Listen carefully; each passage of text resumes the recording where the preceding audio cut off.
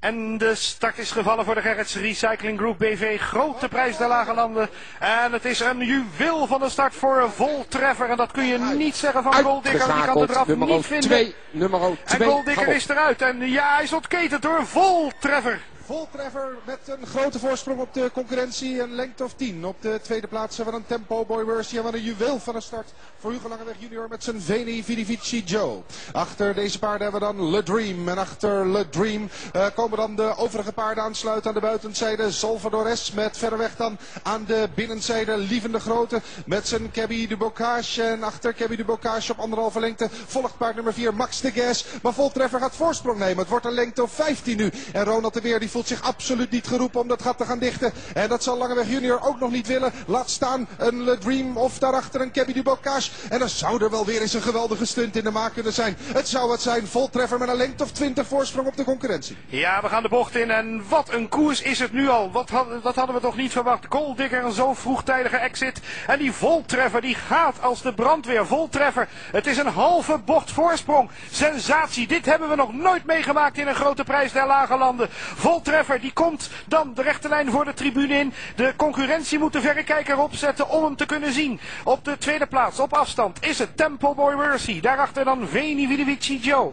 Op een lengte daarachter volgt dan Le Dream. En die wordt dan gevolgd door zijn stalgenoot Kebby de Bocage. En achter Kebby de Bocage hebben we dan Good Old Salvador. En aangesloten is het Max de Guez als hekkersluiter van het gezelschap. En het is nog altijd Voltreffer die met groot machtsvertoon hier langs de finish gaat met een ronde te gaan. Hij krijgt nu al applaus Voltreffer voor deze moedige poging. Langeweg junior opgelet. Hij is al in de laatste ronde. Op de tweede plaats Venividivici Joe. Dan is het aan de binnenzijde Tempo Boy Mercy. Kebby de Bocage gaat naar het tweede spoor. En aan de binnenzijde trekt mee het nummer 8 van Le Dream. Achter Le Dream is het Salvador. En achter Salvador is er een aansluiting voor een sterk gaande Max de Guez. Nummer 8. En de voorsprong van Voltreffer wordt kleiner en kleiner als we halverwege de rechte lijn aan de overkant van de baan zijn. Maar het is nog zeker een lengte of 10. En het is lang geen dankbare taak hoor voor Venividivici Joe om alleen dit gat te moeten dichten. Maar ja, simpelweg kon Tempo Boy Mercy dat niet doen. En daarachter is het dan op de vierde plaats Kebby de Bocage. Met achter deze paarden Salvador en Max de Guez. Die mogelijk zo dadelijk op die laatste rechte lijn nog wel eens wat zou kunnen gaan laten zien. Maar voorlopig is het nog steeds Voltreffer. Het is binnen voor Willem van der Pijl. Want elke stap van Venividivici Joe is een stapje dichterbij. Ja, die Venividivici Joe. Het is natuurlijk geen gemakkelijke taak dat gat dichtrijden. Maar hij doet het wel met speels gemak hoor.